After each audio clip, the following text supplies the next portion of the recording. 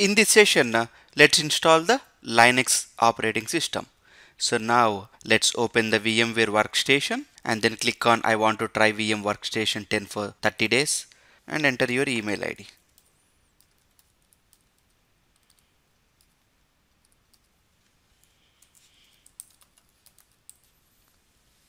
Click continue. It asks for permission. Click yes. Click finish. Close this and then maximize this. Okay, the VM software is opened. Now let's create the new virtual machine. Click create a new virtual machine. So here we will leave it as typical. Click next and here let's select the ISO file. This is the file which contains the Linux operating system. So browse and I have my software on desktop and the software folder, and this is the ISO file. I select that and click open. Okay, I selected the ISO file. Now I want to install this operating system later. So I select this button and click next. And here the operating system is Linux and the type of Linux is Red Hat Enterprise Linux 5 64-bit. I select that, click next. Here I give a name to my virtual machine. So I want to call it as Oracle database.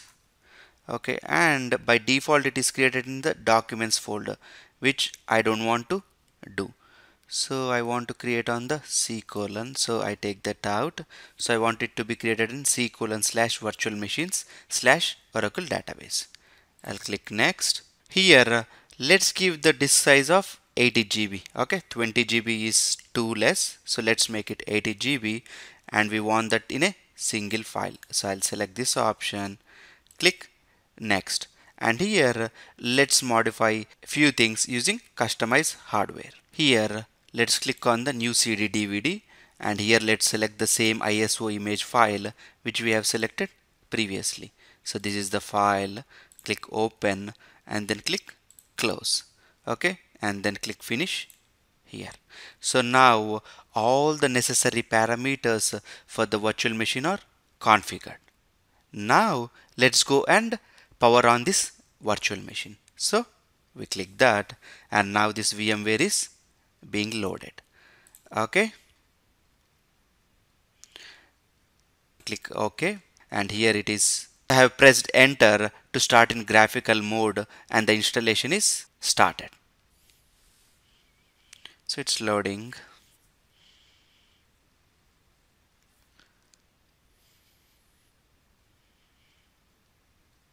You can skip it.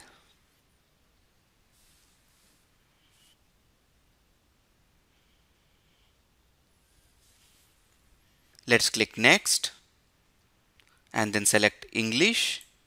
Next, so US English if you are in US. Next. Here we are asking if any previous data is found, can we erase that? Click yes. Here it is asking us to partition our hard drive. We have totally allocated 80 GB, right? So it is asking us to partition the hard drive. So let's go here and let's create the custom layout and then click next. And here let's allocate space for each directory and create couple of disks. Okay, let's click new. Let's select the mount point as backslash and then let's allocate 3 gig. So that's 3000 MB and then let's make it a primary partition and click OK. So now let's click again new. Now let's mount point as boot and let's allocate 2 GB. Okay, and let's make this as the primary partition. Click OK, click new. Now select home. Let's allocate 7 GB and click OK, and let's create one more and let's select temp and then allocate 4 gig. Click OK, click new. Now let's select user and allocate 10 gig. So that's 10,000 MB. Click OK. Now let's click new. Select mount point as VAR and then let's allocate 7 gig. Click OK. New and let's select OPT and let's allocate 8 gig.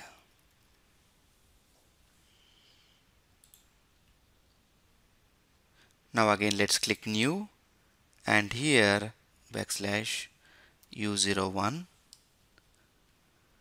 and then allocate 8 gig. Click OK. So now again click new and then in the file system type select swap. Let's allocate 8 gig.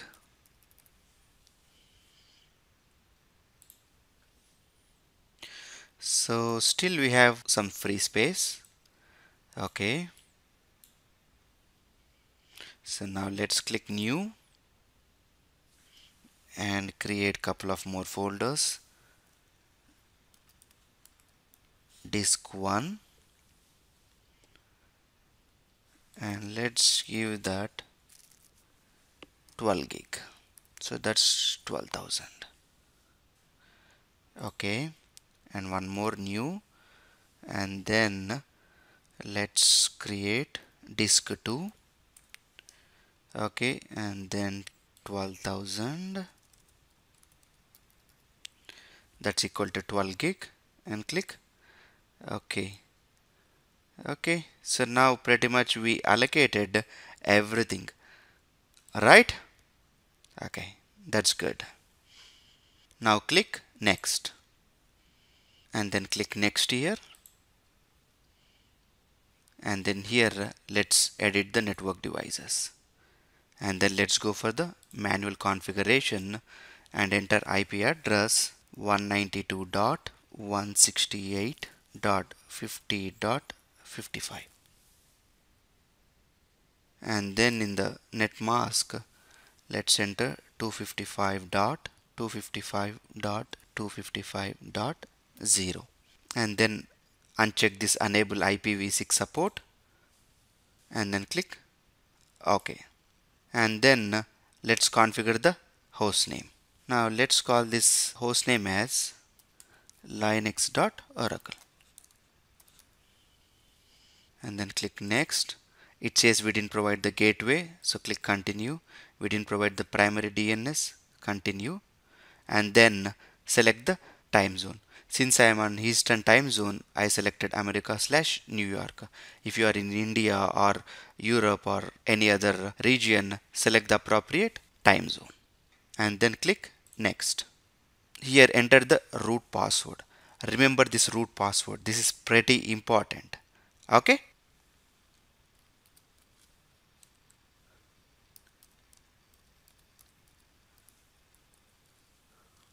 Okay. Next. Okay. So now it's retrieving the installation information and then here select everything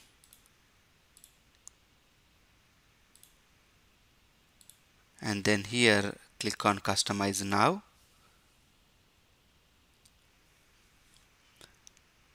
Click next. Select both of them. You see I pressed the shift key and I selected both of them. Right click and then I said select all optional packages. So you need to click shift and then select both of them. Okay, and then right click and then select all optional packages and then let's go to the applications and then press Ctrl A so that you select everything. Right click and then say select all optional packages. So now go to development, go here and press Ctrl A and right click, select all optional packages. Go to servers and then Ctrl A, right click and then select all optional packages. Base system, Ctrl A, right click select all optional packages, cluster storage. Okay, select that one, right click, select all optional packages, clustering, select that, select all optional packages, virtualization, select it, right click, select all optional packages. Okay, languages we can leave that. Okay, so we have selected pretty much everything. Okay, so now click next. So now it is checking the dependencies. So it takes some time to check the dependencies and then the installation will start. Now click next. So now the actual installation is starting. So the installation is going on. This will take at least an hour to finish because we selected almost all the packages. It will take a while. Here it is saying remaining time is 25 minutes. That's good. So depending upon the speed of your computer or laptop, it can vary. And again, the time is varying between 25 to 30 minutes. Even if you see it for an hour, that's okay. Okay, let it take its own time and install the software. Another 8 more minutes to go. 2 more minutes to go. So the installation is almost complete. So it's performing post install configuration. Now it's installing the bootloader. Okay, done. We have successfully installed the Linux operating system, right? Now let's go and reboot the system. So the Linux operating system is being rebooted. So press any key, press enter. It's starting.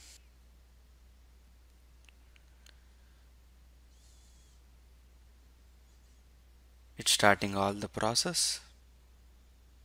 Click forward, accept the license agreement. Click forward, click forward. Set the time. So January 21st time. Okay, good. If you want to change it, you can change it. Forward. So now if you want, you can create a new user for your regular purposes. Okay, so I am creating a user called training. I'll just give the same name, training, password.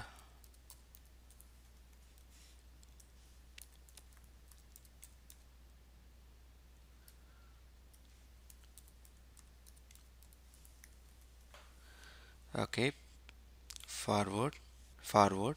Okay, I don't have any additional CDs, so finish. Now let's log in.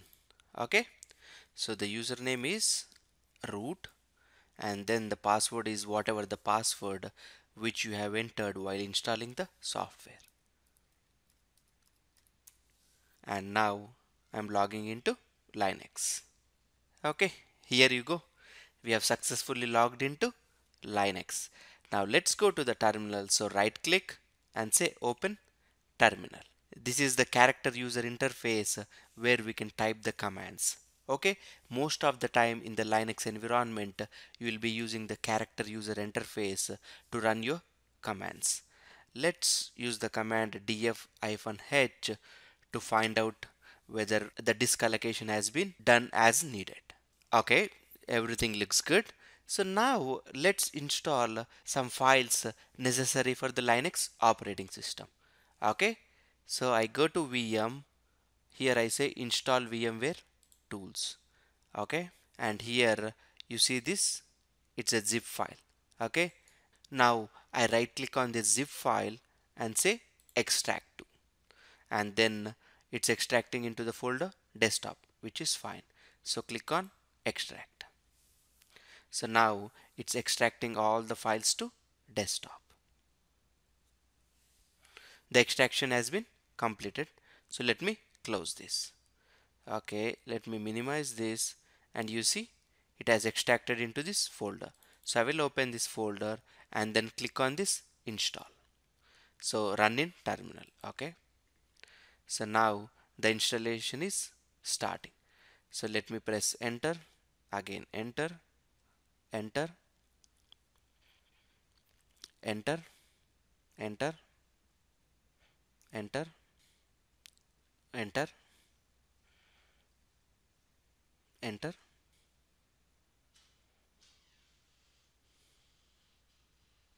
press enter, enter again, enter again, enter again, press enter.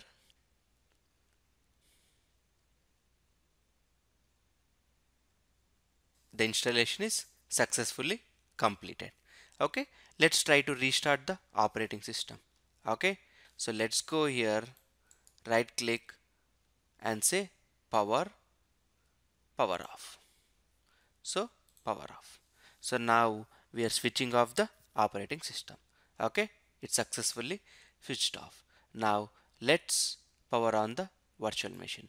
So that means now we are starting the Linux operating system. Most of this work is done by the Linux administrators. Since we don't have Linux administrators with us, we are installing, right? Otherwise, in the organizations or in your office, the Linux administrator would be doing most of this work. He will set up the entire Linux.